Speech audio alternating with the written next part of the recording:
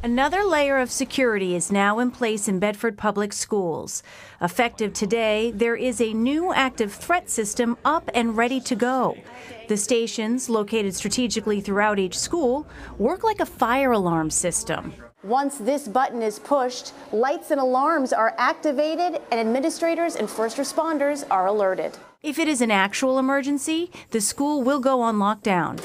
Superintendent Michael Fournier says the entire system, which includes security cameras, cost around $800,000 and was approved by about 80% of voters in Bedford a few years ago. We work with local police, we work with Homeland Security, and we receive a number of reports through the federal government.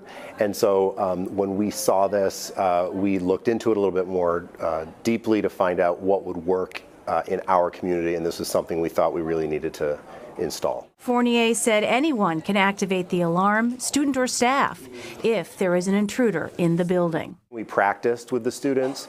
They are practicing again this fall. So, for example, at Bedford High School, today and tomorrow, the entire student body is going to be spoken to by the building principal about, again, what these are for, why they're used, how they should respond. The staff's been trained, and that's going to be true across the entire district. Staff we spoke to said they feel more secure with the new system in place. I do feel safer as a principal. My number one job is to keep the kids safe.